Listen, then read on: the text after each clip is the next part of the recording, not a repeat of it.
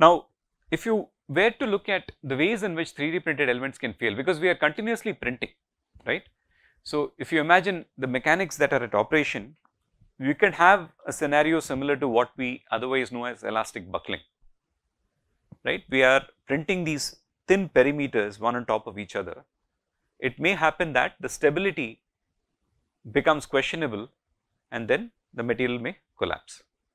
Alternatively, you can also have a plastic collapse where the weight due to the layers above is simply too much for the lower layers to handle and they start bulging out.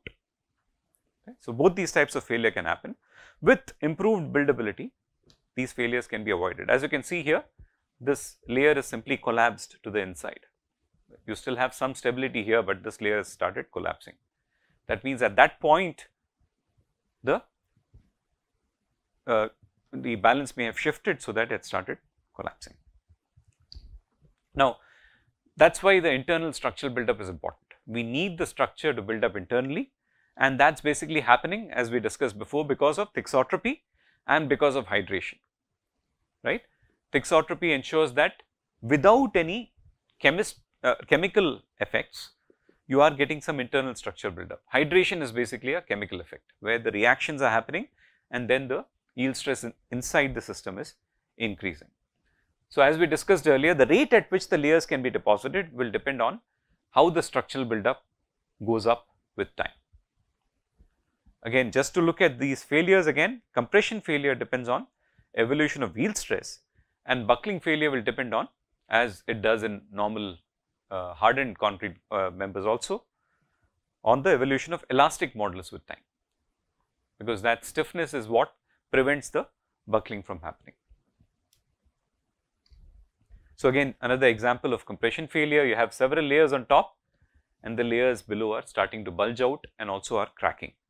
You can calculate the stress quite easily, number of layers into rho GH, density into acceleration due to gravity into the height of the layer, right.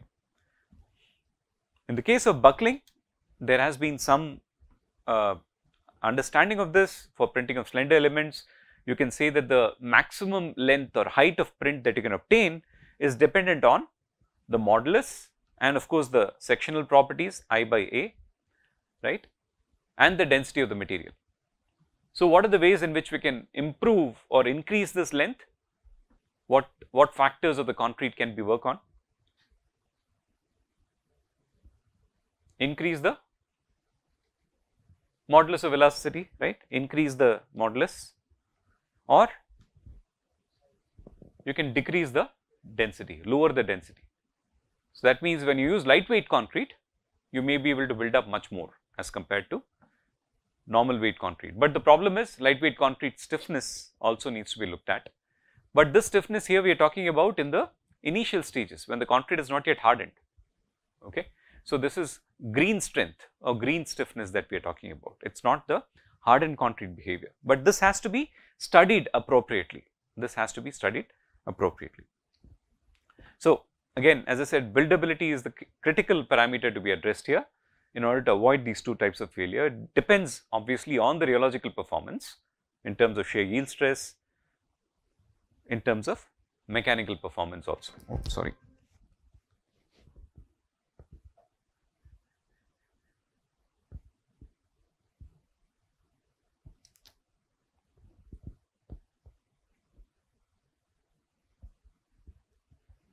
Yeah.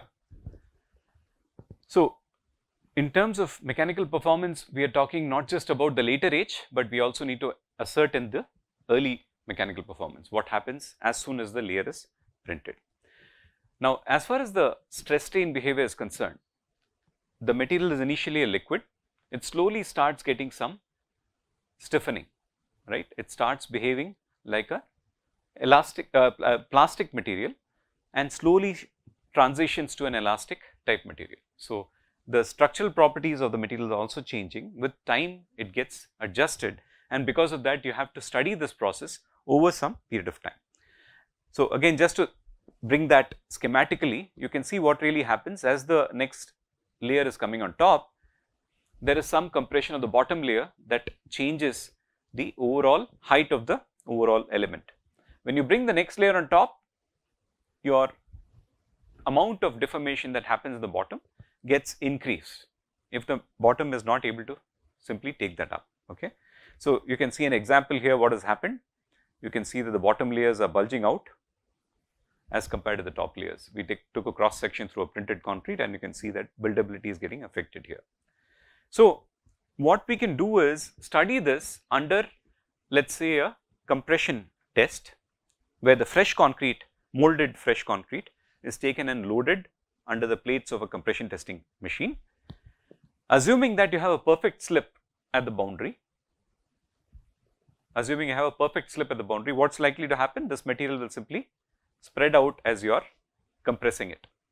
If there is no slip, if there is perfect friction, then your bulging will start from the center, but the top and bottom will not be allowed to move out, right. So, you have to solve these end conditions and then arrive at what would happen to the system when it is actually getting compressed. So, for that we looked at a compressive rheology measurement called the squeeze flow test. Here again the loading platen is moved at a constant rate. You have the initial height of the member and the velocity is kept constant with respect to time. Okay. So, we assume that your system gets perfectly slipped along the boundary and assumes a different volume. So, you can actually then determine the true strain and true stress from this setup. Of course, true stress implies that you actually take the cross sectional area that is changing with respect to time. Okay. So, when you use this sort of an approach, you are likely to see this kind of a relationship that in the beginning there is a sudden, there is some elasticity exhibited by the system. So, there will be an increase in load with little deformation, then there will be almost like a plastic flow. And for systems that have some degree of better structural buildup, you will see some hardening. Why? Because the particles are coming closer together, they are not getting deformed easily anymore. Okay. So, that is what is schematically shown here again. You have the initial deformation and then the long deformation because of plastic flow, right, and then you are able to bring your particles close together. There is bridging happening between the particles that builds up the yield stress with respect to time. Now, for a system to perform well in 3D printing, you need something that goes like that, where directly from the initial stage it starts building up stress with respect to time, or the hardening type of behavior is exhibited by the material. So, using this test, you can see here these are mixes without accelerator, 0 accelerator. This is 1% accelerator and this mixed with 2% accelerator. So, again this is the material which is getting deformed, okay, as the plates get closer, and then if the material has too high a stiffness, you start forming these cracks in the system also. So, this kind of test will also tell you if your material that is getting extruded is too stiff, when the next layer comes on top, it will simply start cracking. It will not deform, but it will simply crack. Okay. So, you do not want that condition also. So, you want a condition where the material is able to resist deformation without cracking. Okay. So, this study shows very clearly that as you increase the dosage, the behavior is getting more and more towards that hardening behavior that we want to see, okay, with the accelerator, and that is what exactly is coming in this approach. So, how can we improve this buildability? One is obviously accelerator that I showed you an example of already. You could also use rapid hardening cements, something that gain strength much faster, but you need to be careful about printing with rapid hardening cements because the cements may start setting inside the system and then you have lost your entire printing system. Your calcium sulfoaluminate binders are also rapid hardening and they are very effective in providing good 3D printed concrete. Now, in terms of limestone calcined clay cement, we talked earlier about the fact that slump loss becomes rapid. Why? Because of the effect of clay, right? The plates of clay, your superplastizer gets trapped and is not able to effectively improve the slump. So, but that could be an advantage when it comes to 3D printing, right? In normal concrete, what was a disadvantage because of the presence of clay could become an advantage in 3D printing, because it will help you build up the system very quickly. Your slump loss is rapid, but here you are not worried about that. Initial slump is what you are worried about to really extrude. Once the material is placed, if the slump loss is rapid, it is not really a problem. It is actually good for you. So, the presence of limestone calcined clay cement here may actually help in obtaining a better quality 3D printed system. The other option, apart from using faster hardening cements or accelerating admixtures, could be increasing the amount and size of aggregate. Why is that important? How is buildability dependent upon amount and size of aggregate? The same effect that we talked about in the case of high density concrete, lattice effect, right? When you have a lot of aggregate, it will simply prevent any collapse because of the 3-dimensional network that it creates and the friction that it offers, right? So, lattice effect will be better when your aggregates are more in number, and when they are larger, you will be able to pack the volume much better with the aggregate. But extruding coarse aggregate is a different matter altogether. It is not easy to extrude, and if you are pressurizing and extruding, the possibility of separation is even more when you have a coarse aggregate in your system. So, all the examples that you see from around the world will be primarily based on mortar. Very few will actually have coarse aggregate being used. So, with limestone calcined clay cement, as I clearly said, you have a much better improvement in the buildability, okay. And with this, we could actually produce these columns of 1.1 meter tall in a matter of 15 minutes. It was cast. 15 minutes is still slow, but you can still speed that up. You can clearly see that the layers are quite uniform. There is not much height difference between the layers, not closely seen, but still you can get an appearance of a very uniform material. Now, this was produced by the conventional aggregate to binder ratio 1:1.5, which I showed you from the original system, that is OPC plus fly ash. We just modified that to bring in LC3. But when we moved to LC3, we had the potential to increase the aggregate fraction. Now, what happens when you increase the aggregate fraction? You have less of paste available. Pushing this through the extruder with pressure means that the possibility of separation is more, because you do not have that much of a cohesive material left anymore. But when you replace OPC fly ash combination with limestone calcined clay cement, you have that cohesiveness still built up in the system, enough to take the aggregate to binder ratio to 3. Now, that is the kind of ratio that we see in conventional concrete also, right, aggregate to binder ratio. So, in other words, what it is doing is helping your material becoming more economical because of reducing cement, and also at the same level also becoming more or less CO2 emitting, because you have less cement in the system. Now, again, the same squeeze flow test which I showed you previously here could be replaced by something which we are more familiar with, like mechanical testing, right. Instead of the small cylinder of squeeze flow, you can actually deal with the printable concrete, which is cast in molds which are more larger sized, which resemble more of the hardened concrete testing that we are used to. So, in this case also, we tested such specimens, and video extensometers were used to test the amount of displacement happening axially and laterally, right, while the concrete was being tested. So, this is fresh concrete. Concrete was immediately put into a cylindrical mold and extruded out, and then the fresh concrete was tested immediately after casting, or sorry, after 1 hour of casting. So, you can see here that when you incorporate 30% of lightweight coarse aggregate in the system, you show a much better behavior. Why is that happening? Again, your stiffness to density ratio is improving significantly.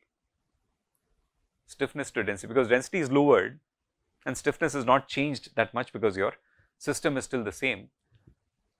Stiffness to density ratio is improving, so you get a much better performance in the system.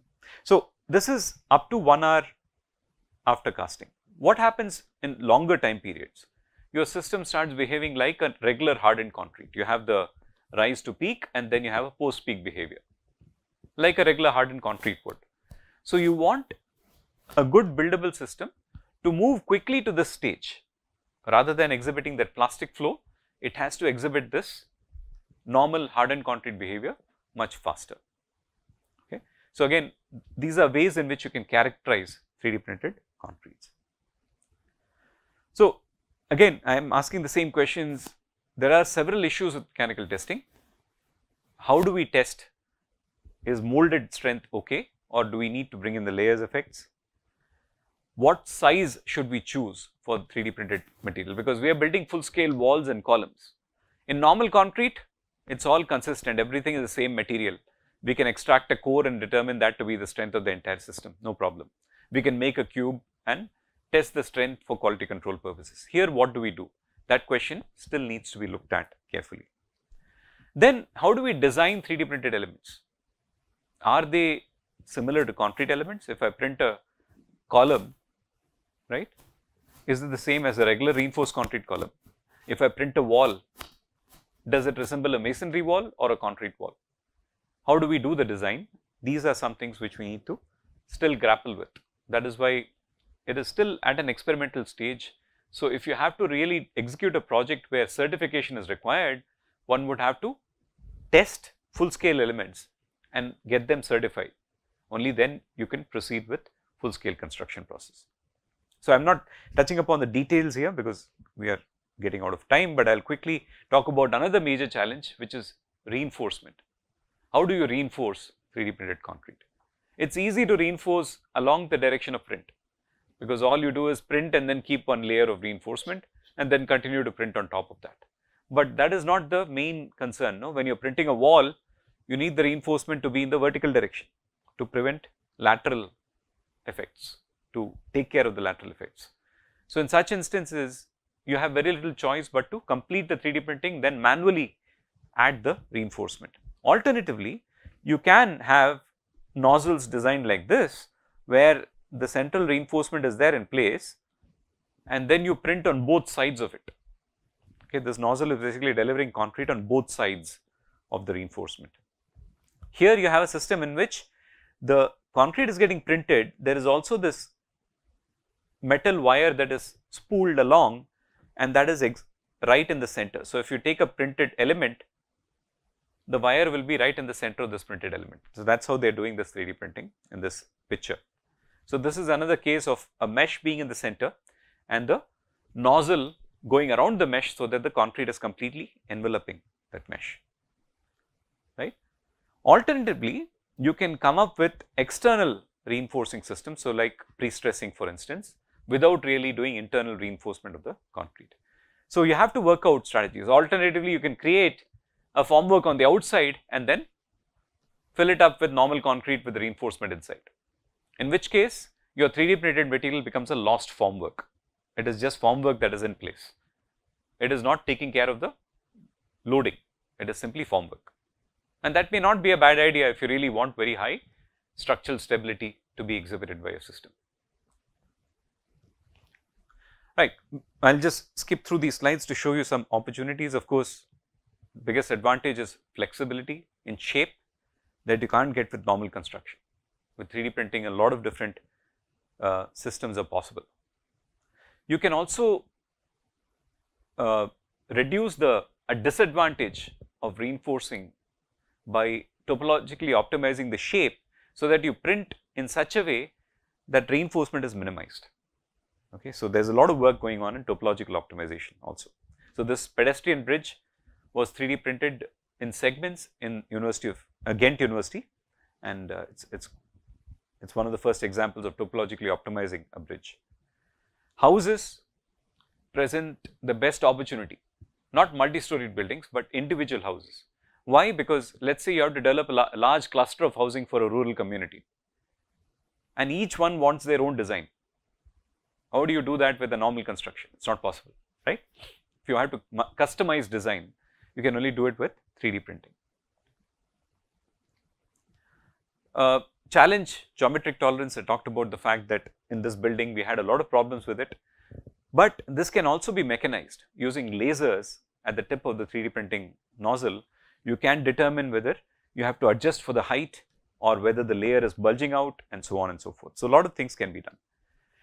You need to also ensure that the system that you are designing ultimately is also sustainable, and you can't just stop at the material sustainability, you have to address the entire process. Okay. So, again some aspects are brought about in this paper, which was written by us in combination with several authors from across the world. Now, architecturally 3D printing can give you a lot of opportunities. You can see these columns and facades, examples from the UK again of specialized columns that were printed. These columns were printed in Switzerland at ETH, and they are subjected to external freezing and thawing environment just to look at the performance.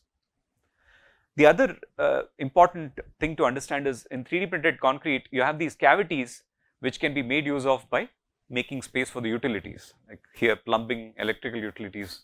You do not have to start damaging the concrete again, you can actually plan for these to have the utilities in place. Again, textured wall and so on. This is the same wall that was used for the Jaisalmer sanitary block that was done. Street furniture, again this presents a lot of opportunity obviously, because not really a crucial member with respect to load carrying ability, right. So, a lot of interesting textures can be brought about. So, for the future of course, a lot of industry participation is required to take this to the next level. Making concrete more sustainable, economical will be a challenge, but we have to really look at the opportunities correctly. And one opportunity that is keeping people very interested is extraterrestrial 3D printing also.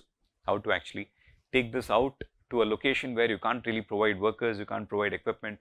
Can we 3D print outside Earth, right?